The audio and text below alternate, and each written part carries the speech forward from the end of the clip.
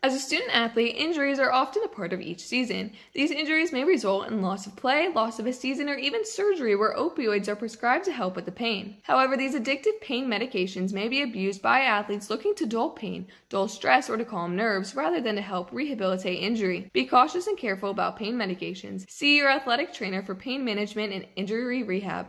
PIAA respects student athletes inside the classroom, on the field, on the court, on the track, in the pool, and on the mat. Don't let pain become a killer.